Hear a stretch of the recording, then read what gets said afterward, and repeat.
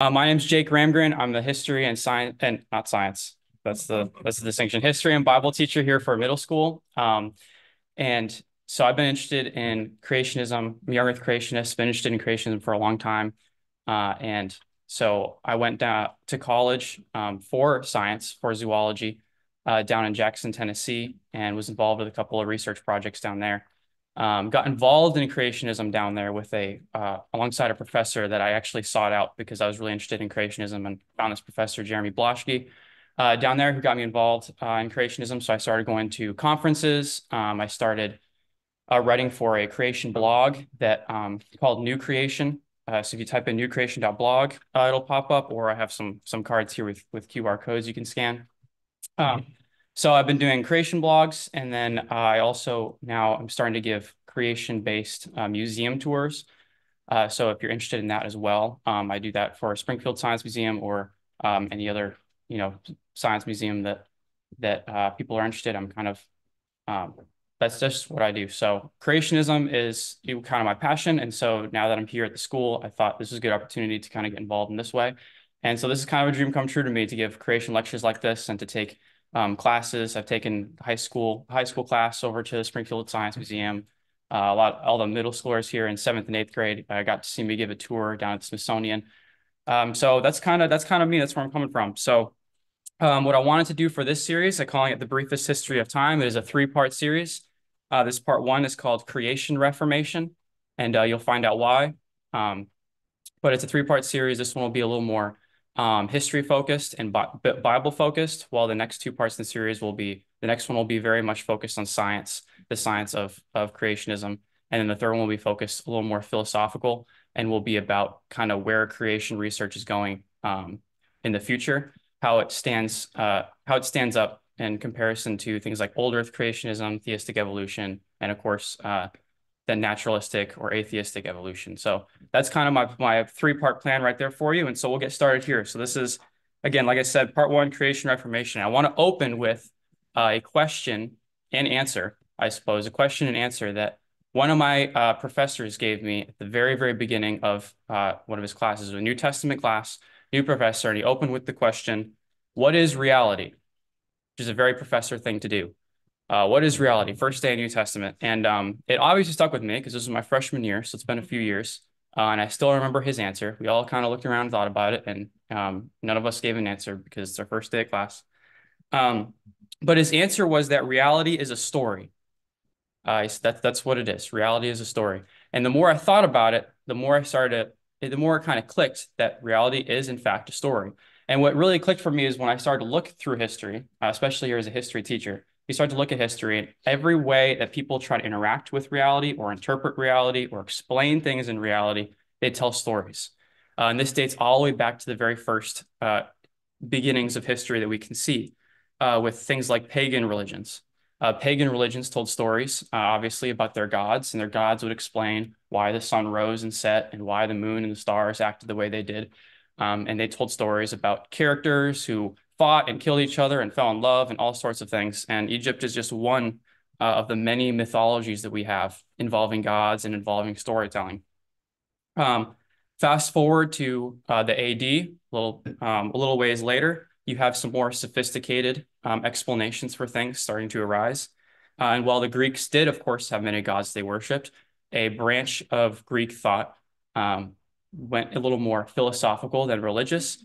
And you still have great stories of explaining how we got here. So instead of maybe a god of the sun and a god of the star that are running around the earth or however they would have explained it, you have Aristotle supposing that an unmoved mover would have created the universe in one instant. And then he put the earth at the center of the universe and put stars and planets revolving around it in what is kind of a pseudo-scientific explanation of the world.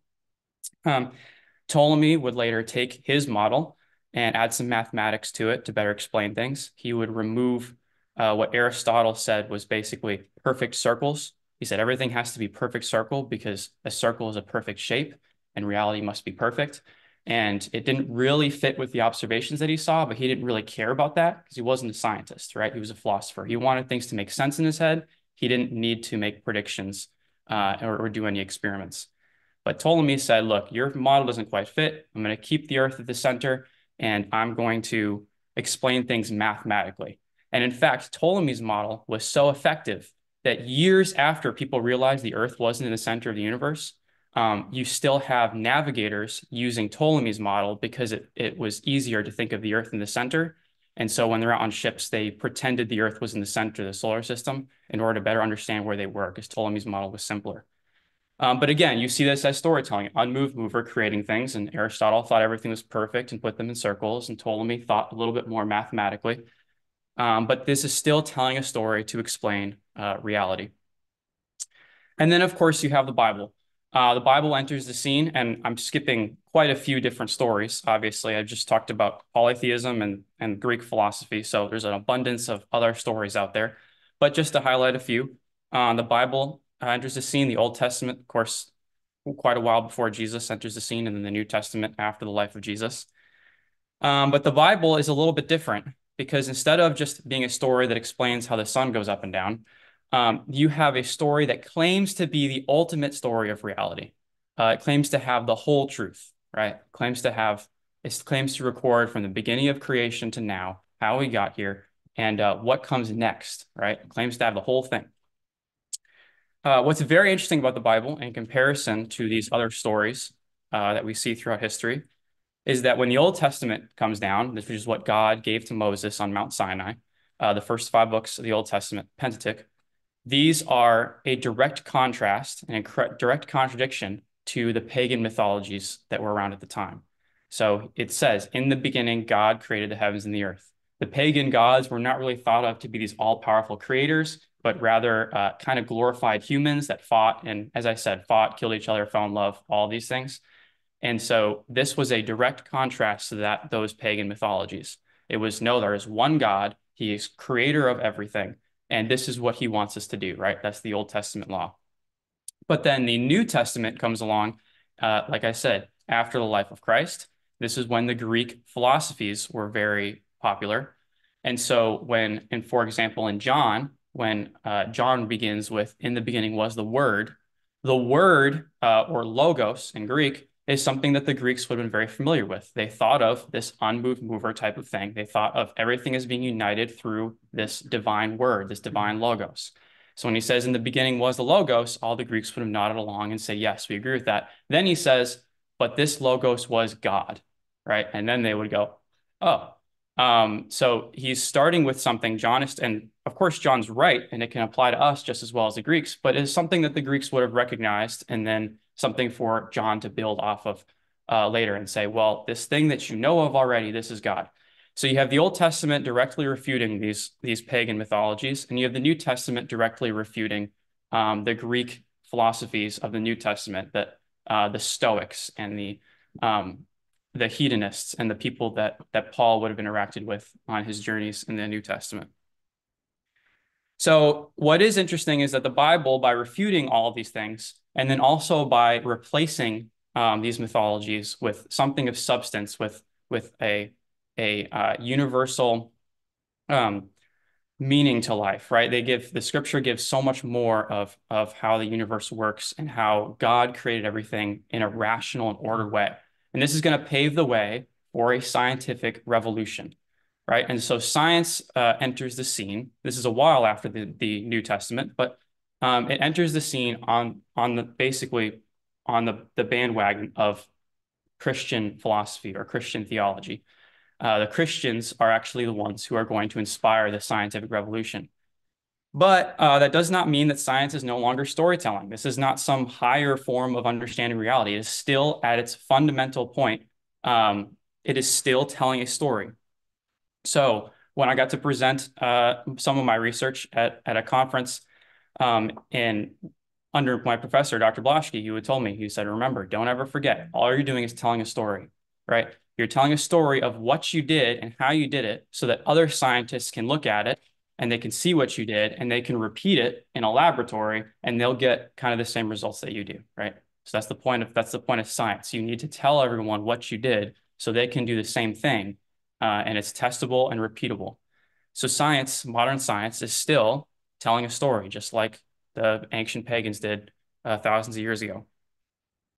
The difference is that science is recognizing that there is some objective truth or objective story that reality actually is, and science is trying to find that. So you discard models that don't explain reality very well, and you keep the models that do.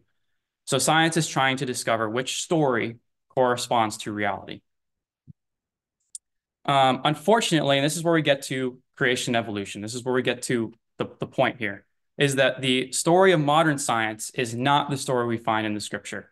You do not have a six-day creation. You don't have a 6,000-year-old earth, and we'll explain why those things are in the scripture in a minute. But you don't get the Genesis account from modern science. Modern science tells us that instead of a six-day creation, you have a creation process that took billions and billions of years of unguided processes that we can observe guiding evolution or the change of one creature into another creature that is going to explain how we got here today. We are descended from the ancestors that apes also share, right? We are primates, descendant of ape-like ancestors. Those ape-like ancestors descended from fish, right? You go all the way back to single-celled organisms billions of years ago, and all life, everything you see, from everybody in this room to every tree out in the courtyard, is going to have a common ancestor. We're all related. And we descended with modification over billions of years. And that's how we come to where we are today, which is completely different from the creation account we get in the Bible. Applying this to space and the cosmology, you also have a completely different view. Instead of a six-day creation where God is creating and ordering things, you have a big explosion that happens where nothing becomes basically everything.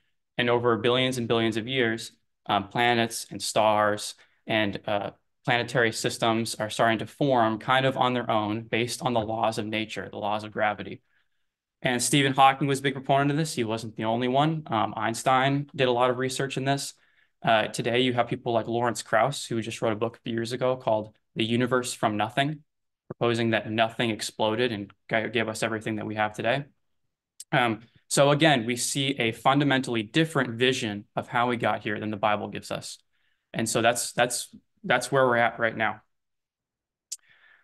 So as you can see, Stephen Hawking's two books I posted up there were called A Brief History of Time, and then he wrote a follow-up called The Briefer History of Time. And if you notice, my lecture here is called The Briefest History of Time, because I want to go back to what Scripture says. I want to go back to the Genesis account of a six-day creation that happened only 6,000 years ago, which is a very big difference between 6,000 years and 13.5 billion years. And so I'm kind of giving you the briefest history of time that we have. And so, as I've said to a few of you, today's lecture is going to be focused on creation, six-day creation, and why it has to be 6 days, with a bit of a focus on history, but I'll expand to Bible and maybe some of the science as well. The next presentation will be on the flood, which is really going to be focused on the science. If you back up scientifically speaking, you can only really get to the flood of Noah. We're not going to you can't really do any scientific knowledge that's going to get us before the flood because the flood wiped everything out, right? But the flood is going to explain so much for creationism. So if you're interested, the flood will be all of the science of creationism.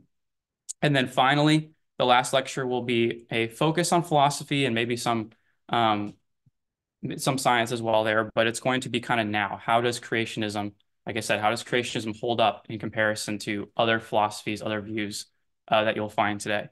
So that's what the series is, and we'll get started with our 6-day creation. So again, with a focus on history, let's talk about kind of my approach here. So I thought a lot about how the approach should be, and I realized the more and more that I study this stuff, the more and more I realize that you really can't escape without having all three of these things. And they're all present in the beginning. Genesis 1:1. In the beginning, God created the heavens and the earth. You see three things there. There's a lot of philosophy in there. There's a lot of history in there, and there's a lot of science in there, right? And the more I study this again, the more I realize you can't have this conversation well. You can't complete this conversation without talking about at least one of these three things. Now, what's funny is that the modern science story of things, the Big Bang and evolution, everything I just talked about, the people proposing those have pretty much just a focus on science, a little bit of history, mostly science.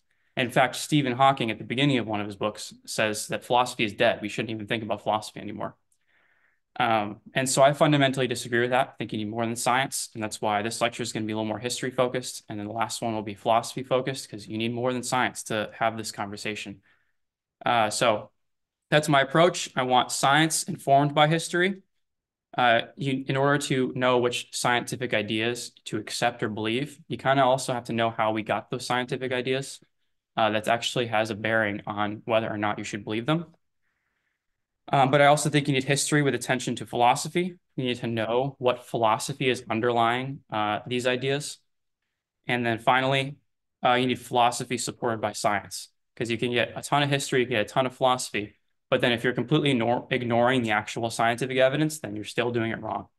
So that's my approach. I think you need all three of those things. And I'm going to get started with history. All right. So with history,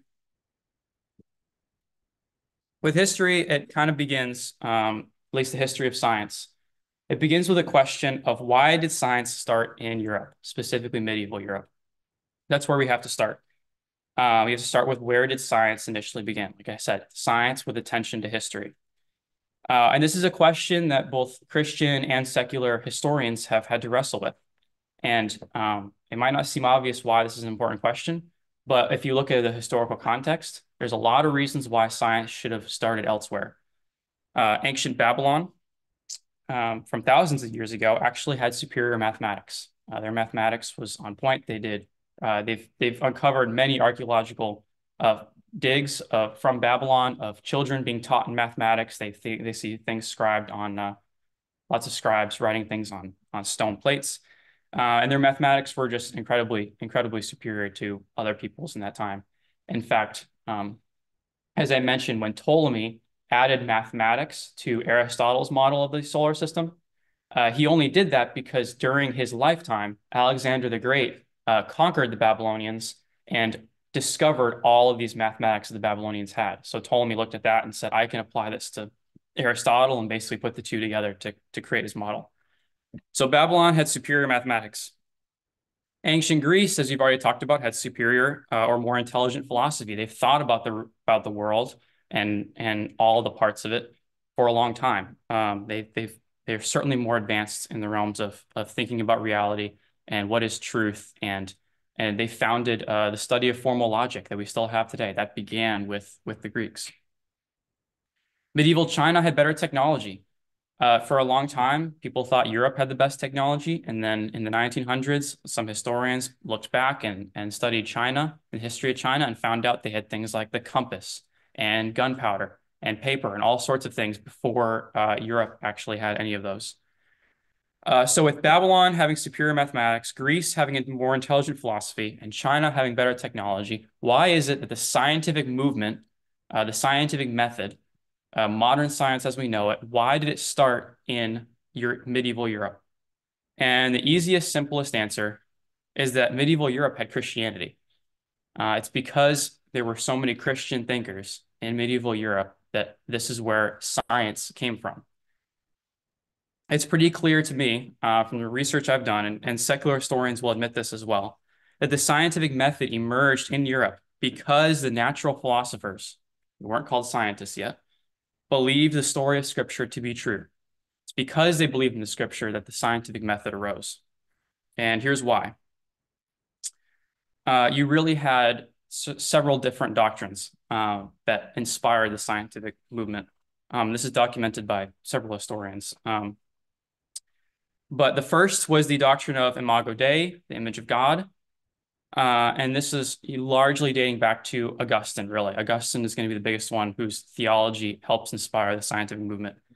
But from the Imago Dei, the Christians got the idea that the universe is naturally ordered and that by having the image of God, we humans can actually study and learn about nature. And this is significant. Not other religions did not have this. Other philosophies did not have this. This is unique to Christianity, that the universe had to be mathematically ordered. Everything had to make sense, and that our brains were capable of understanding it. But we weren't perfect, right? You also have peccatum originus, which is original sin. You also have the fall. And this means that as fallen individuals, as a fallen race, people are prone to mistakes. They're prone to falling to their own temptations, their own human nature, and they are imperfect. And from this idea, they got, well, we can study nature and figure things out, but we're going to mess up so much because our human nature is going to put our pride and our own vanity in front of, the truth, the search for truth. We need a system in which we can observe nature and check each other, right? Some higher standard that we can live up to that can guide our studies to avoid our sinful nature from tripping us up and getting the wrong conclusions. And this became the scientific method, right? The scientific method of observations, experimentations, and constructing models and theories. That whole scientific method is an extension of Augustine's theology. And science and natural philosophers were convinced we needed it because of essentially biblical theology. And then what's going to pop out all over the place right around medieval Europe is going to be this idea that we are, by doing science, by studying nature, you are thinking God's thoughts after him. That's a quote from Johannes Kepler, who's some even credit as the first true scientist. I put it a little earlier with maybe Copernicus and Francis Bacon, but they're all some of the earliest scientists, and they all had some sort of, you can find it in all their writings. They all had some form of either talking about that God wrote two books, the book of nature and the book of the Bible, right? You get natural revelation and special revelation. You'll see a lot of scientists saying things like, that you have to study nature in order to grow closer to God. It's an act of worship, is what some of them had said. So you have that from the origins of biology with John Ray, who had written a lot of books on God and nature. You have the founder of chemistry writing books about God and nature. You have basically anywhere you look, any origin of science that you can find is going to have the first person who did it because they believed that they were getting closer to understanding God. They were thinking God's thoughts after him. So from there, you get the justification of why you do science and also the motivation to do science. It was an act of worship. It was an act of gaining knowledge about God. And there's plenty of writings to back that up from both theologians and from early scientists. So here we have Christianity and science being in harmony, which is not something you hear a lot in today, because again, everyone is so science focused. But if you take a peek in history, throughout a lot of history, you're going to see science and Christianity in complete harmony. But we haven't really gotten to creationism yet. What about a 6-day creation? What about a 6,000-year-old Earth? Was there a 6-day creation controversy then? Were people doubting the 6 days of creation? What did they believe about young Earth creationism? So the next question, the first one, why did science come out of medieval Europe? We answered that. Next one, why was there a creation controversy in medieval Europe? And the answer was, it might surprise a lot of you, but yes, there was. There was a controversy concerning the 6 days of creation. And so to take a look at that, we'll have to go to not just the rise of Christianity, or sorry, not the rise of science, but we'll have to go to the rise of Christianity, which I'm giving it a generous amount of time there, but between 0 and 1500 AD. You'll see that as Christianity is arising, theology is becoming a discipline. So upon reading theologians who are intently studying the word and trying to figure out what it says, I'm frequently reminded of the Greeks who did the same thing. They were thinking about philosophy, they were getting in their own heads. And you can see they basically did the same approach that the Greeks did to philosophy, but to the Bible instead of just to, their own minds. They were studying scripture and trying to figure out what they say. So everyone is writing statements of faith or catechisms. You'll see Rene Descartes locking himself in his room and blocking out everything in his mind and saying, what can I know for absolute certainty without seeking any other outward source, right? So these theologians are very similar to philosophers. You see it with Thomas Aquinas in his Summa Theologia, where he is asking questions about the Bible, and then he's answering the questions, and then he's objecting to his own answers, and then he's objecting to his own objections, right? And that's the structure of that book. It's hard to figure out what he believes because he keeps objecting to himself, right? And it's because they didn't really know. They have this Bible for the first time, right? This is early on in church history, and they're trying to figure out, what does this actually say? What are we meant to believe in response to this Bible? But you also have at the same time, the church at this time is going to be the Roman Catholic Church, right? The Roman Catholic Church gets to power in, late 1000 AD, roughly. And the Roman Catholic Church has a problem. And this problem is that they do not view the scripture as the sole authority. They believe the Pope has the sole authority over the church, right? And this is what's going to spur the conflict of the Reformation. So you have to recognize that. You have to recognize that they're looking at theology in the way the Greeks looked at philosophy. And you also look at the fact that the church did not really view scripture as the be all and end all of authority. And so, how do they view six-day creation? Well, not as a six-day creation, actually. St. Augustine, who I keep bringing up, again, monumental and inspiring the scientific revolution.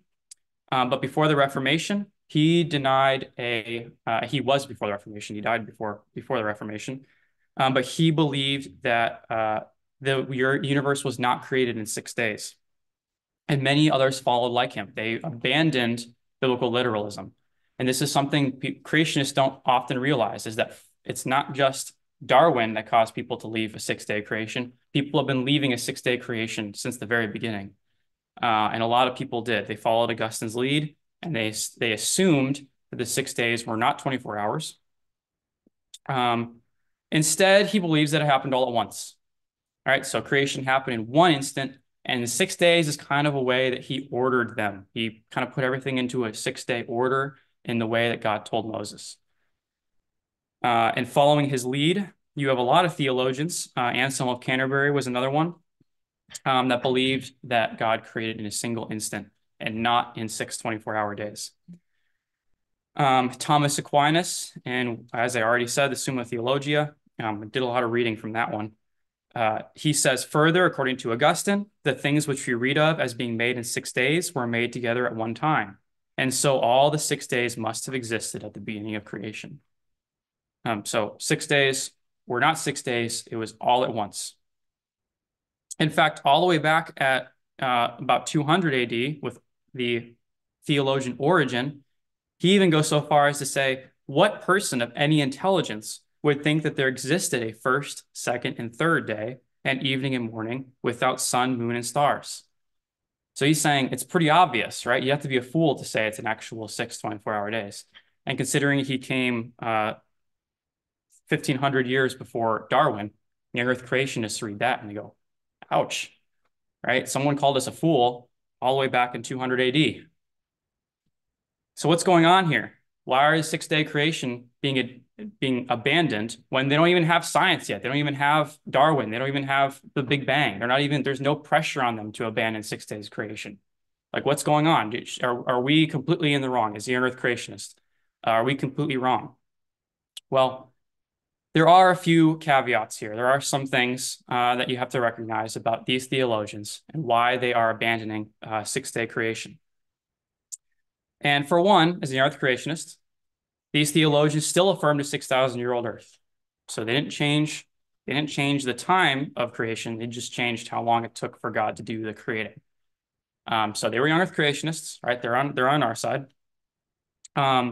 And those were based on 6,000 years actually comes from the Bishop James Ussher, who the 6,000 years comes from. He took all the genealogies in the Bible from Adam to Abraham to David to Jesus, and we know when Jesus was.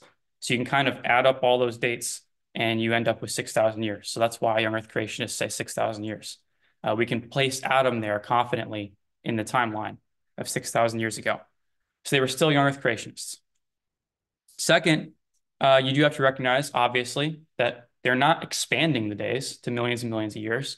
They are shortening the days. They're going the other direction than people do today. But finally, the most important part is you also have to recognize the deep, deep influence Aristotle had on the Christians in medieval Europe. So once again, with Aristotle's model, he believed in a prime mover that created everything all at once in a perfect system of perfect circles, and everything was perfect, right?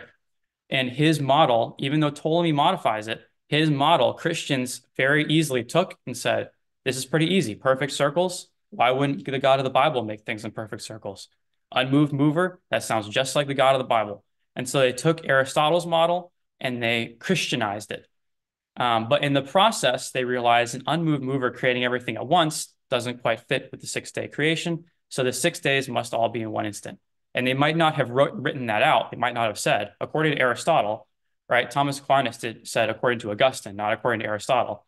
But you do have to recognize that this model that Aristotle built was accepted without any pushback for over 1,000 years. So it's definitely going to have an impact on how these theologians read the scriptures, right? They already have that model in their minds.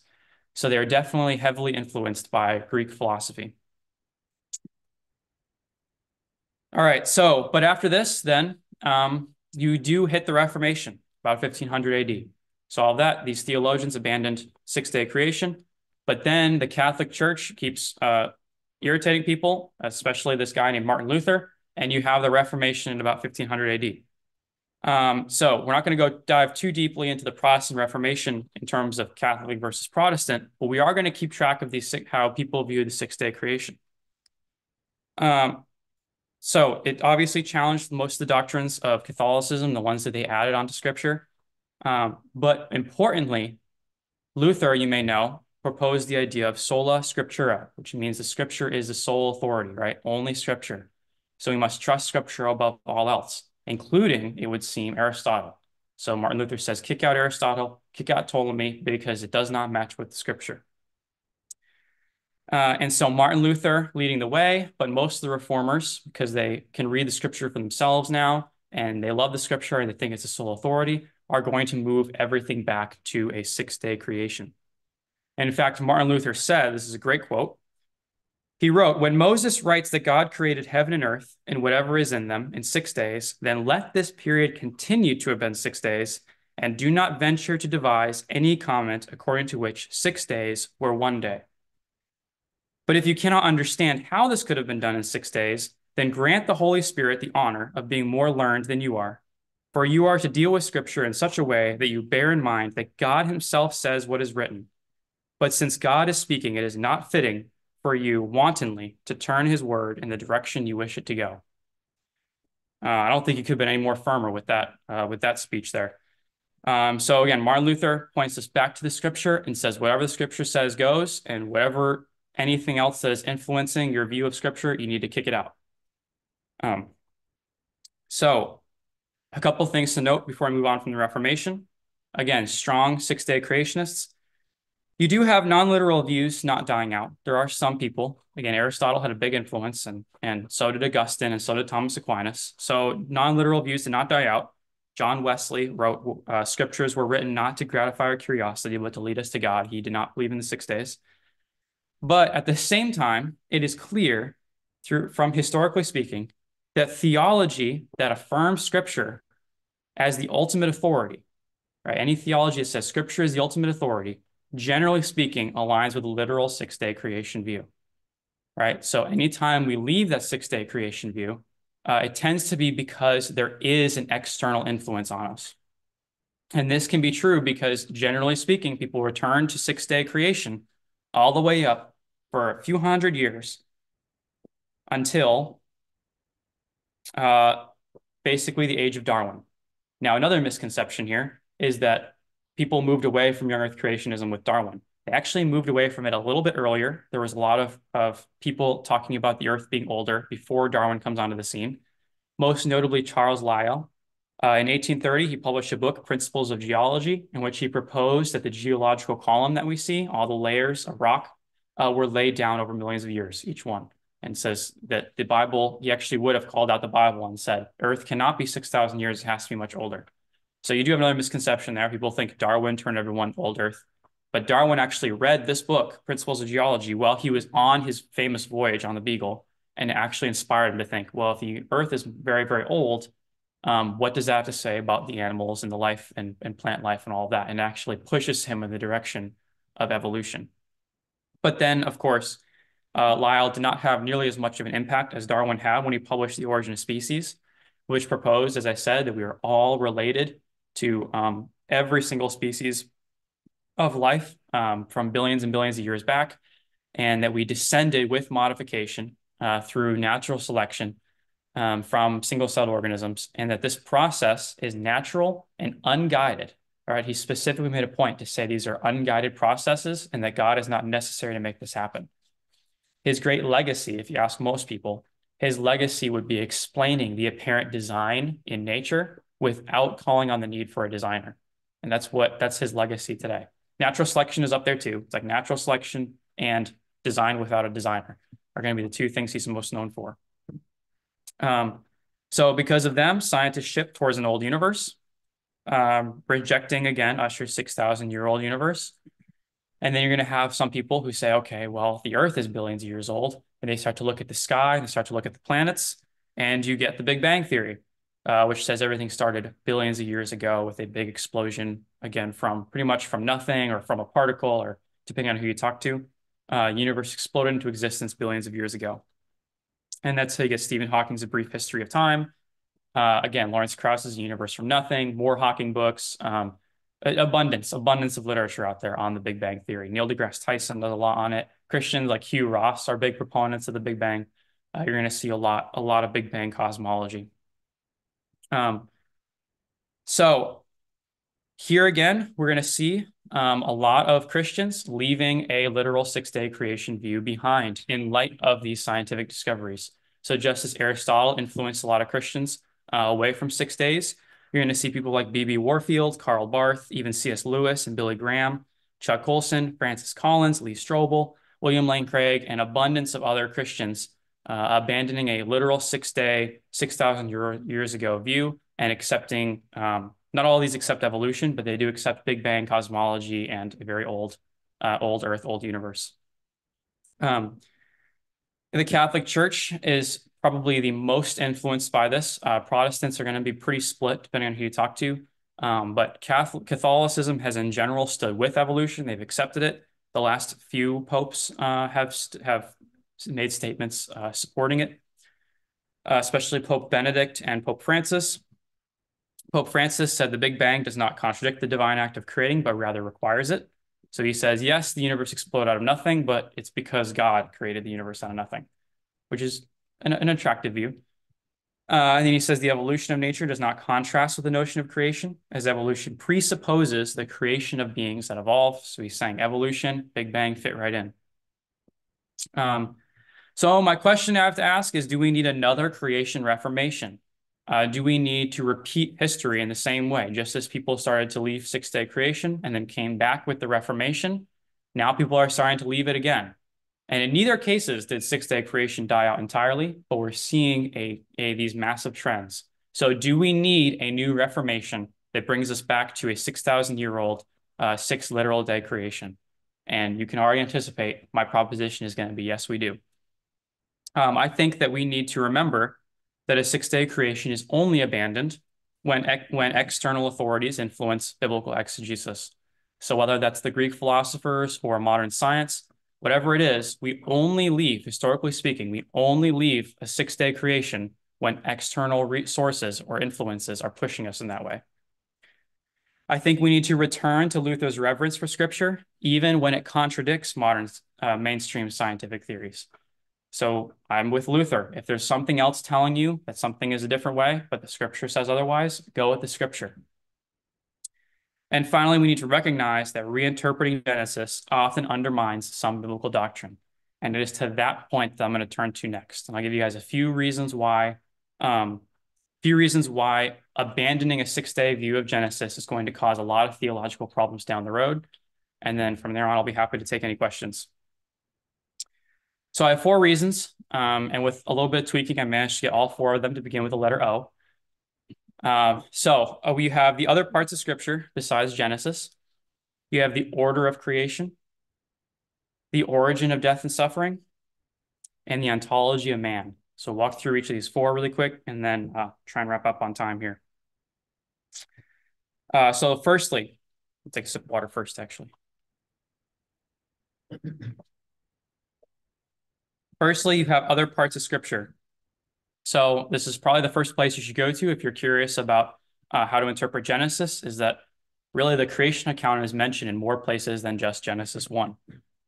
In Exodus, for instance, God repeats his creation account and actually says that it is a sign for his people that he created the earth in 6 days, which I find stronger language. If he just repeats it and says, 6 days, Lord created, but he goes further than that and says that those 6 days are a sign. In the same way, a rainbow, for instance, is a sign to Noah that he'll never flood the earth again. This seems to me that when he says this, he means it. You can find that first in Exodus 20. This is when he's giving his 10 commandments.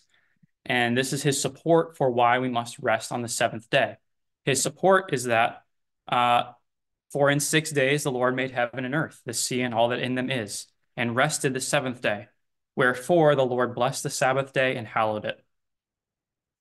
So this is a response to a frequent claim among older creationists or theistic evolutionists that say that Genesis 1 through 3 is written far more poetically than the rest of Genesis is. And they'll look to the Hebrew and they'll look to the scriptures and they'll say there's a lot of poetry there, right? Making man from the dust of the ground. You have God separating the water from the water. He's using very poetic language here. And so we can interpret that as poetry. And then after Genesis 3, everything else can be interpreted as history. Well, if everything from that point on is interpreted as history, why does God, in his historical account, repeat a 6-day creation view? It doesn't make sense. So you can't just interpret the first 3 chapters as poetry when those same 3 chapters are referenced in a historical context later on in the Old Testament.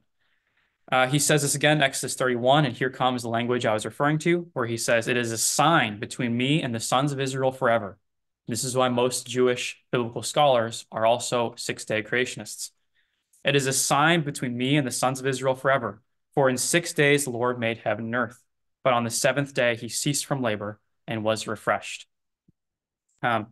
So he's not just kind of referencing Genesis. It's not a little wink towards Moses and saying, yeah, remember what I said that? This is a sign to his people that is going to seal his end of the bargain here, right? His end of the covenant is sealed with the Sabbath day, because in 6 days he created, so for 6 days we shall work. So there you have it. In Exodus, God repeats a 6-day creation account.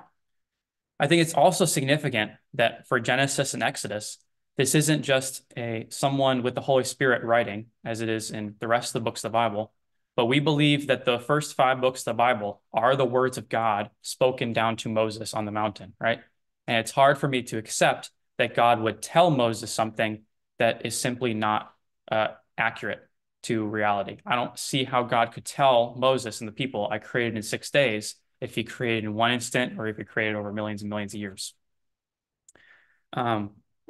So next, we can even move to the New Testament. In Mark chapter 10, Jesus states that mankind has been on earth since the beginning of creation. Now, if you think about that for a second, evolution has billions and billions of years of death and destruction and evolution and creatures changing into other creatures.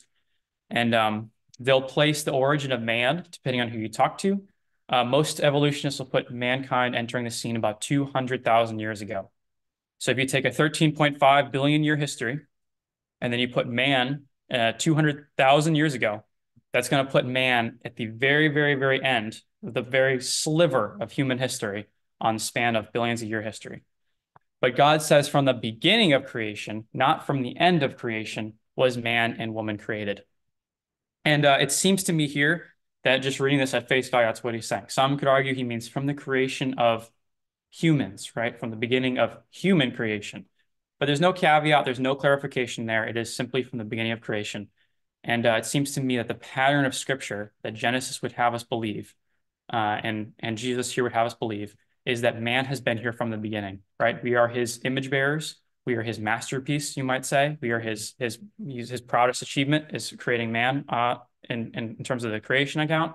And so it seems more theologically sound to place man at the beginning of creation. End of the creative process, but beginning of our history, than rather just more of a universe's afterthought, right? The tiny blip at the end of the universe's history. I don't see that as being compatible at all. So there is other parts of scripture. And there it is. From the beginning of creation, God made them male and female. And he even uses this, again, he's not just saying this out of context. He didn't just say, I made the earth in 6 days out of context. Then he was talking about the 10 Commandments and honoring the Sabbath. Here he's talking about the reason for marriage. that I created marriage sacred for a man and a woman from the very beginning of creation. It was like this. It's been the plan the whole time to have a man and a woman, and the man leaves and cleaves to his wife, right? This is the language he uses to describe marriage. And to justify his description of marriage, he says, this is the plan from the beginning of creation, not the tiny bit at the end of creation, the beginning of creation. All right, second one is this one I really think is not talked about enough, and I'd like to see more theistic evolutionists explain this one to me, because the order of creation that God presents is in Genesis is completely different from the order in which creatures evolve according to evolution. So as you can see here, this is kind of the order of evolution.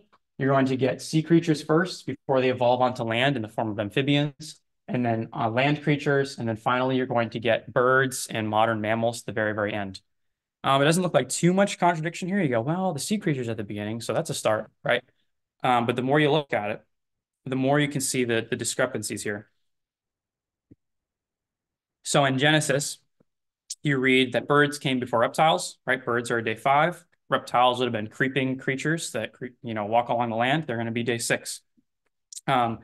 You also see the earth before the sun and stars, which is horribly counterintuitive to someone who's trying to get the earth without some divine interference.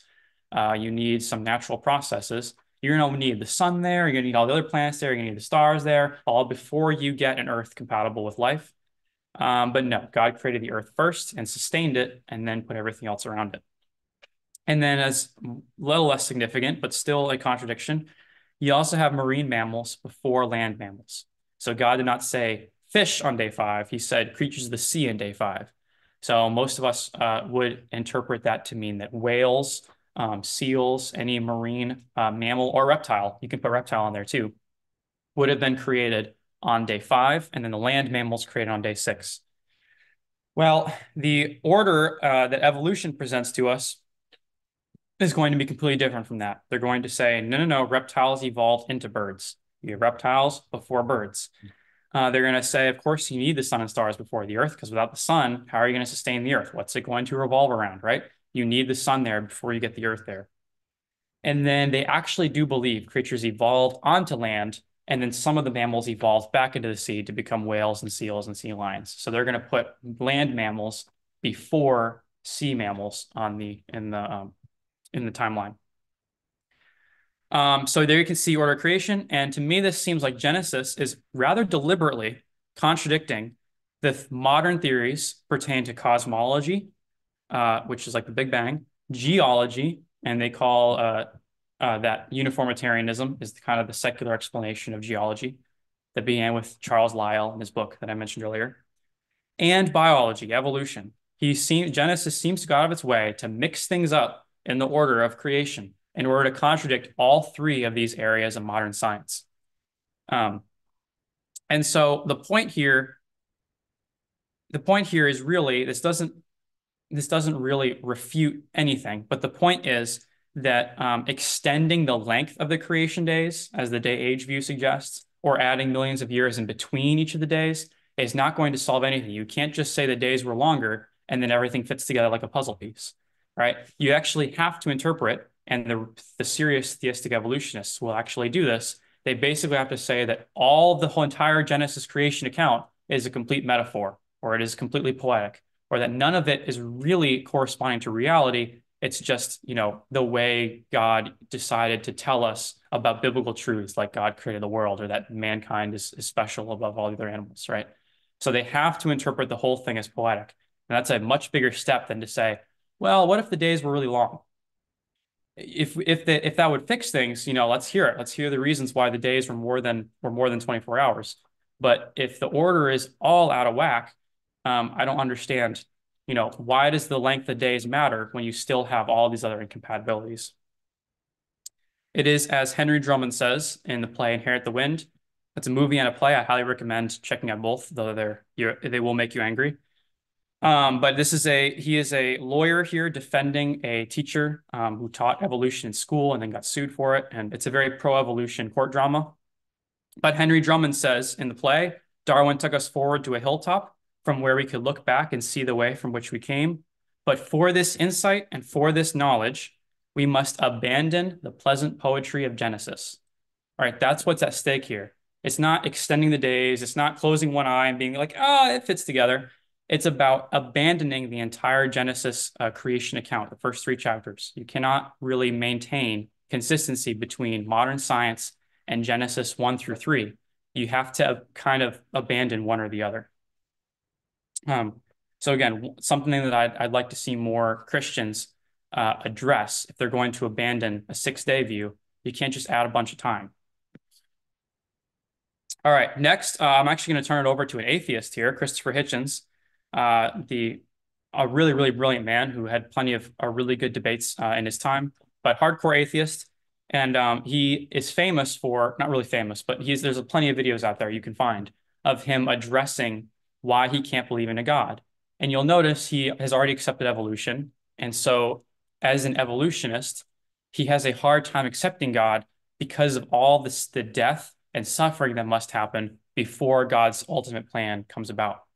So I'll turn over to him. He says, in imagining this theistic evolutionary scenario, he says, and this is all very sound and valid evolutionary theory. This isn't him exaggerating anything. This is what the theory of evolution says.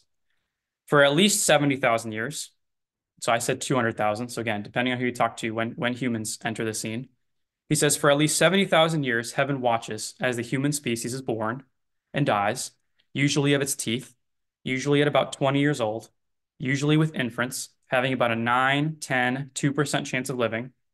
And heaven watches this with indifference. Thousands and thousands of generations, miserable, illiterate, starving, and hungry. This is human origins according to evolution. Right? We are the lucky ones born in this generation. If we were born 70,000 years ago, most of us would have died a long time ago from our teeth because our teeth are still ape-like and not developed. The transition is a painful one and it's full of suffering. And Christopher Hitchens can't believe in a God because how can a God look down at thousands and thousands of primitive humans dying from teeth problems, dying premature deaths, dying as children and babies, and only a few surviving, all because eventually he's going to, he has a plan eventually. He just can't believe that, and frankly, I can't either. But instead of discarding the Genesis account as he does, I feel more inclined to stick with the Genesis account and discard his philosophical and scientific worldview. So again, evolution is full of suffering, premature death, and disease. But rather, Scripture has a completely different account of how disease and sin and suffering and death came into the world. Because according to Genesis, God created creation good.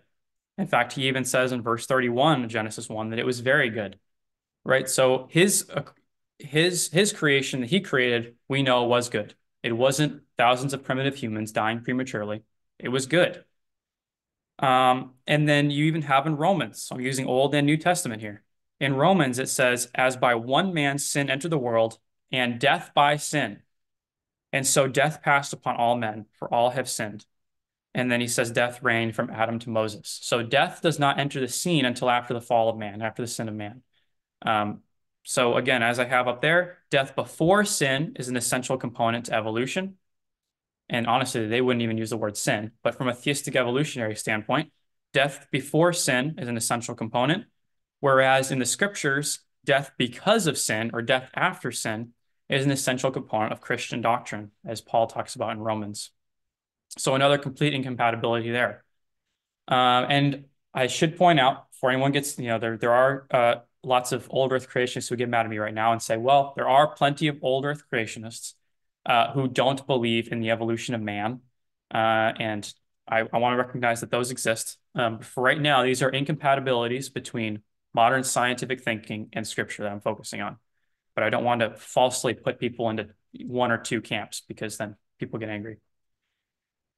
Fourth, and finally, we're almost there, guys. We have the origin of mankind.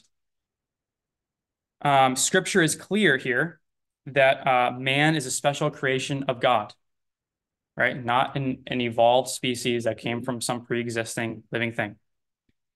Evolutionary, and then second, I want to point out here with the origin of mankind that evolutionary explanations, accepting any sort of evolutionary explanation for the origin of man, you're always going to have an erosion of biblical doctrine, and I'll show you why.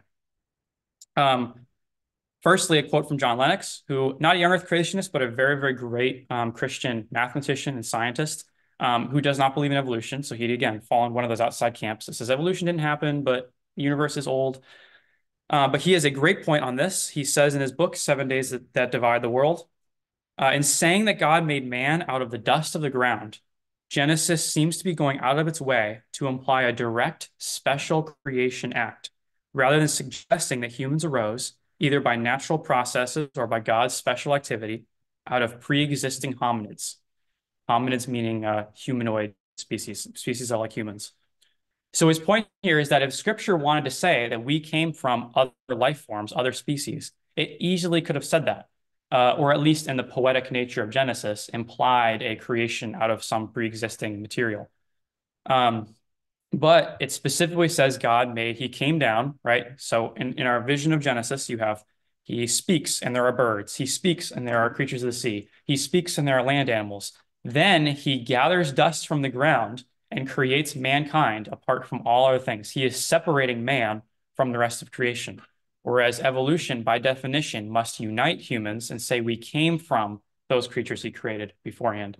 But that direct separation, regardless of whether or not you interpret Genesis as poetry or history, if you're going to say that man came from a pre-existing form or evolved from some ape-like ancestor, you are directly going against specific things that God put into Scripture, a separation of man from the rest of creation.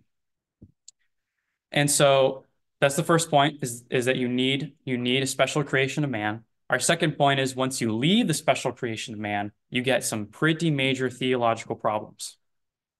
Oh, and then I have this really quickly. The genealogy of Jesus Christ also refers to Adam in Luke, refers to Adam as Adam, the son of God, not the son of another human being or the son of a monkey, right? This is the son of God. So I do have that. That is an important point because there are plenty of people who believe Adam came from a group of humans at the beginning. He wasn't the first man. He was just one man that God selected. And again, this goes against what we see in Scripture. Okay, so here we have yeah,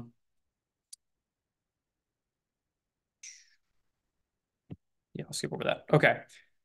You also have the erosion of biblical doctrine here. So Daniel C. Harlow and plenty of others, there's Denis Lamoro, you're going to see plenty of other Christian philosophers and scientists are actually going to say that evolutionary biology is the reason we have sin. And he says this right here. He says evolutionary biology gives us a better explanation than Augustine did of why all humans are united in sin. Not because we bear the guilt and fractured will of a single ancestral couple who fell from a state of original righteousness, as it literally says in Genesis, but because we share a transtemporal and universal biological and cultural heritage that predisposes us to sin. So in essence, it's not because Adam sinned that all of us sin. It's because we are biologically inheriting a state of sin from creatures that lived before us, right? So sin has been in the world the whole time. It was in the world when humans entered the scene, and we only sin because we are biologically programmed to. He says this predisposition to sin is a biologically inherited state, a byproduct, not of sin, but of billions of years of evolution. And I think I can see from your faces, this is directly contradicting things you've accepted of Scripture already, right? This is starting to infringe upon basic fundamental theology of Christianity, the story of Christianity, where Jesus must come down to save us from our own sin, not from our own biology. And C. John Collins, who's one of the leading Christian theologians in terms of origin of man, he does a lot of work in that. Has some great books out there, but he says in response, this is him actually responding to Harlow, to the last quote. He says, if we deny that all people have a common source that was originally good, but through which sin came into the world, then the existence of sin becomes God's fault, not man's, or even something that God could not avoid. In either case, there is little reason to be confident that relief is headed our way. In short, you can't escape your own sin, not because of your spiritual self, but because of your biological self, because you've inherited that sin from previous species that you used to be, and there is no hope for you until Christ can come and revert us back and rise us above our own evolutionary history. Again, none of that can be seen in Scripture. None of that is biblically founded, and a lot of it contradicts the whole purpose of why Jesus came down to save us. So the issue of a six-day creation and the origin of man is bigger than just arguing about semantics or arguing about the origin of the world. It does have an impact on our theology. And again, not all theistic evolutionists say this, not all old earth creationists say this, but it is something people take to its logical conclusions, and it's what a lot of Christians in academia are starting to think along these lines. And in contradiction to really this view, I wanted to throw this up here, which is scripture from 1 Corinthians. He says, in a moment, in the twinkling of an eye, at the last trump, for the trumpet shall sound, and the dead shall be raised incorruptible, and we shall be changed. For this corruptible must put on incorruption, and this mortal must put on immortality. So when this corruptible shall have put on incorruption, and this mortal shall have put on immortality, then shall be brought to pass the saying that is written, death is swallowed up in victory. O death, where is thy sting? O grave, where is thy victory? The sting of death is sin, and the strength of sin is the law. But thanks be to God, which giveth us the victory through our Lord Jesus Christ. Therefore, my beloved brethren, be ye steadfast, unmovable, always abounding in the work of the Lord, for as much as ye know that your labor is not in vain in the Lord. So 1 Corinthians doesn't seem to have much to say on the origin, but I do want to ask in closing, is sin a necessary evil that God programmed into creation? And are we in a fight against spiritual evil or physical biology? And is our labor in vain? And I want to propose that we are not fighting our own biology. We are not fighting our own evolutionary past. But because we are fighting a spiritual battle, and because God is on our side in that spiritual battle, that spiritual death will be conquered, and that our labor in fighting against those spiritual powers is not in vain, that we can overcome it, that Christ has already overcome it for us, and that labeling sin as some biologically inherited state, I would say, is completely contradictory to this passage in Corinthians and the patterns that Scripture has for us overall. So finally, to conclude, as a review, history indicates that a six-day creation is only abandoned when external influences affect our biblical interpretation. I wanted to propose that current scientific explanations, while very convincing, are incompatible with a historical interpretation of Genesis, and that abandoning this historical interpretation erodes our foundational biblical doctrines. And so I say, stick with Scripture, push away those external influences, and honestly, move on. But what about the scientific evidence against the biblical account? What do we do about all the science that we have here that says that the earth is old and that humans did evolve from primates? How do creationists explain the abundant fossils and genetics and data that support an ancient universe and universal common ancestry that we're all related? That is the topic of my next lecture on April 9th, 2024. So thank you for your attention and getting this far, and I'm happy to take any questions.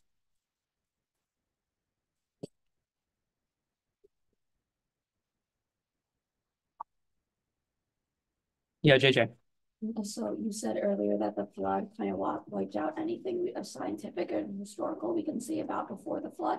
Do you think that could be relatable at all to the Fermi paradox theory? To the what? Fermi paradox. Who enlighten me?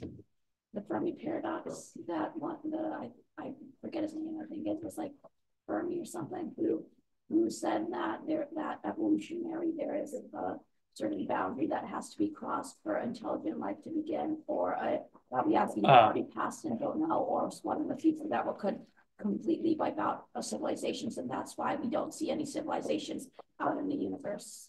Yeah, so original life, I'm not super familiar with that paradox, but original life research is something that creationists aren't really doing, because to figure out how life kind of originated, we kind of count that as a miracle that God did, that Scripture, and John Lennox will say this as well, Scripture kind of says that getting life has to be a divine act. It's not something that can just be created. Right now, there's a whole field of biology called abiogenesis, which is studying how life could have arose or evolved. But in terms of evidence before, so the flood is really all the science that creationists have to explain things or defend themselves. Any apologetic use of science that we have is going to relate to the flood. We can, and it goes to anything because the flood didn't just wipe out everything on Earth. It also wiped out all the people down to just one family. So even if you start to study genetics or populations or you're going to study the geological column, whatever it is we can study, it's all going to go back to the flood. Anything before the flood, you might argue we have some pre-flood fossils. Some might argue we have some pre-flood artifacts, but for the most part, creation science is going to stop at any evidence we can find is going to stop at the flood because the flood wiped out everything and narrowed us down to one family. And so you can do a lot of science about the flood and you can do a lot of studies like that. But before the flood, there's not really much we can do because it all got wiped out, right? So that's just, we can postulate how the pre-flood world was, but we can't really, there's not much that we can get our hands on that was before the flood for the creationist.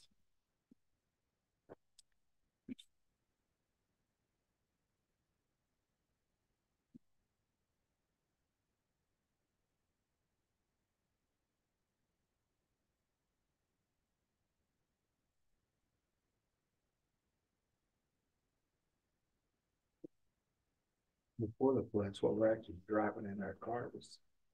Before Before the flood, it's what we actually use to drive our cars. Oh, yes. And the The coal. fossil fuels. Yeah. And the coal. And there's more coal now in the ground than there is biomass to make.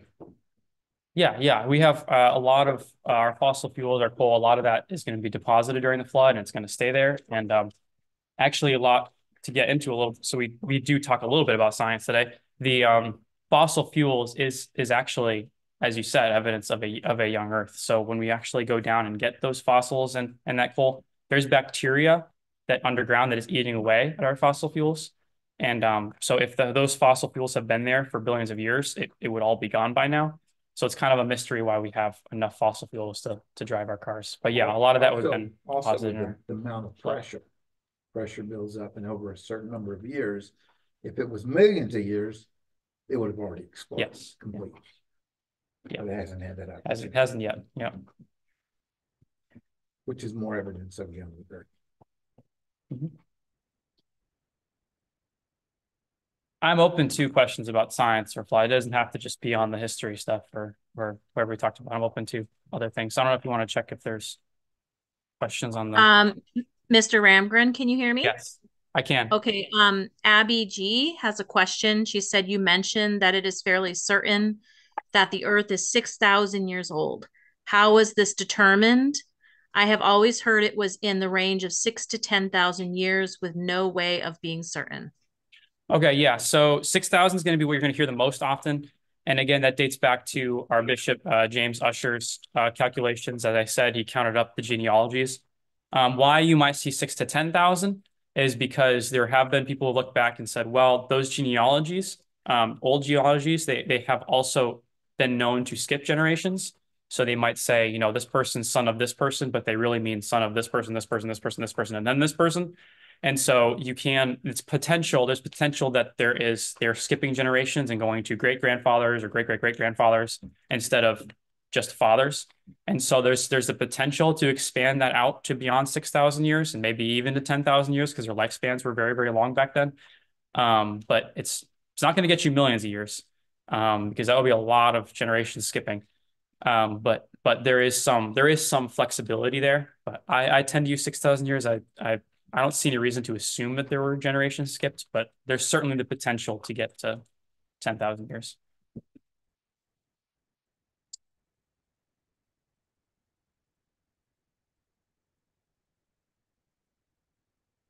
Yeah, JJ? Well, I remember earlier in the school year, you said a couple of things about like humanity altering slightly and different human skeletons that evolutionists say were ancient monkeys. And that you say is actually more human and just slightly different.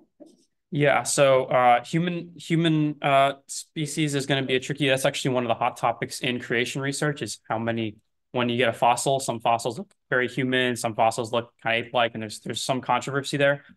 But I think I was referring to then was a recent find a couple years ago of it was in Africa. They found um, basically a cave underground that was very, very difficult to climb into, and they found lots of human-like fossils buried under there that looked like intentional burial. They found evidence of fire and cave drawings, but these skeletons were, at least conventionally, the way they presented it, were that the skeletons were very ape-like. The species they called Homo naledi, and they are our distant cousins. And they had fire, and they bury their dead, which is like very, very shattering for um, anthropologists to know. And so creationists are going to have different views on that. There's a lot of different species. There's Homo naledi, Homo erectus, Homo neanderthalensis. There's plenty of different human species, and creationists will disagree on which ones are real humans and which ones were not. And it's a hot topic that a lot of people are uncomfortable talking about because you don't want to think about the fact that there might have been like different species of humans that look kind of different from us. But creationists will say even if there are different variations or fossils that look different from us, we all did descend from Adam and Eve. And so we're one race, one kind.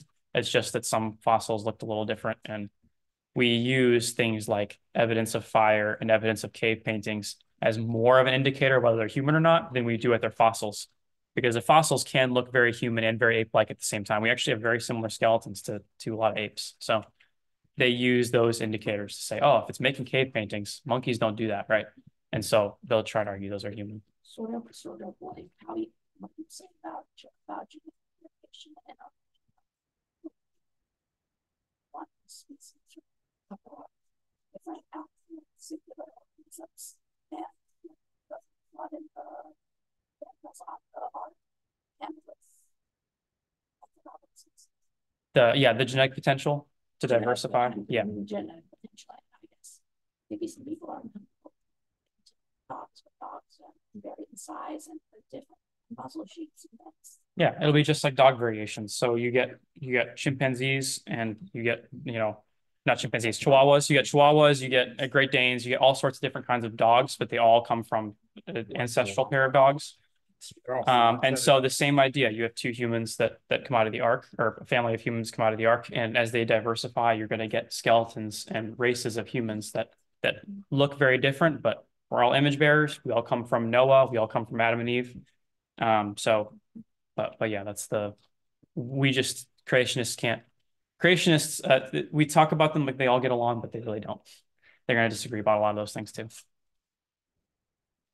Yeah, Pastor Rob. Yeah, Jake, one argument that I sometimes hear from theistic evolutionists, and I don't agree with it, but I'm just curious how you would answer it. As they'll say, if we do believe that God has spoken to us both in the book of nature and in the Bible, and if it seems that the book of nature is telling us one thing about the origin of this universe or the age of the universe or that kind of thing, should that not impact the way that we then would read the Bible if we believe that God has spoken both in general and special revelation? And so that's an argument kind of that I will commonly hear. And I just would be curious, how would you respond to that? I agree with that approach. I agree that that science can and should, when done correctly, scientific evidence can and should inform how we do also look at scripture. I think they should impact each other. And in fact, these early scientists that I talked about believe the same way. A lot of them believe that you could actually test Christianity using science, and they would. I believe Francis Bacon was he said you can test Christianity based on science. And so you have science informing your biblical interpretation, and you have your biblical interpretation informing science. One instance of that happening is with the heliocentric and geocentric solar system. You had Galileo and Copernicus proposing that the Earth was actually not the center of the solar system. And the church was going to push back on them because the church reads things in the book like God laid the foundations of the earth and the earth shall not move. Right. And they read that to mean that the earth stayed still. But when you look at cosmology, it was too obvious that the earth is moving around the sun. And so it had to reform the way that the church read that verse. And there was a lot more going on. There's a lot of political things going on there too. It wasn't as simple as that. But you do have an instance where science is informing how you read the scriptures. So I agree with that in principle. But again, I would think that there are kind of two ways I can respond. One, I would argue there's a lot more evidence for a young Earth and a 6,000 year creation. There's just as much you can interpret a lot of the evidence as a 6,000 year creation. I think the evidence fits with a 6,000 year creation with some difficulties, but there's difficulties in all scientific models. I think the model fits. And then I also would repeat what I said in the lecture, in that I think there are too many sacrifices to the scripture. There's too many times you have to kind of butcher the word and what the word's trying to tell you in order to believe. And that's definitely evolution, but also in certain ways, an old earth, an old universe, abandoning 6-day creation. So I kind of mixed a lot in there in the lecture. So some things were against evolution, some things were against a non-literal interpretation in general. I myself would read a lot of old earth creationists and what they say, and a lot of their evidence is very sound. And I kind of flirted with that idea for a while. So I can relate a lot to old earth creationists. It's when they start to accept evolution that I say pause right there, because that gets into humanity, that gets into all sorts of other things. So a lot of the Christians I quoted up here were not young earth creationists. They were old earth creationists, but I quoted them because they have great arguments against evolution. And I think we can certainly team up and do science together if we disagree about the age of the earth. Can we really find a lot of common ground in science and scripture if they believe in evolution? It's a lot harder. That's kind of where I start to draw a line between, not like, obviously, in terms of friendships or acting or being brothers and sisters in Christ, obviously you can still do that. But in terms of doing science together and working together in science and biblical application, they're going to accept evolution. There's a lot of leaps there that I have big problems with, and that's kind of where I draw that line. So, all right. Well, it is 8:17, so we can finish up here. But thank you all for coming again. If you want to talk to me about any of this, I have my also QR codes for my blog, and also some of my sources here if you want to check out, if you're interested and you want recommendations for books to find. But I'll hang around for a little bit. But thank you all for coming, and Thank you. enjoy your snacks. Thank you.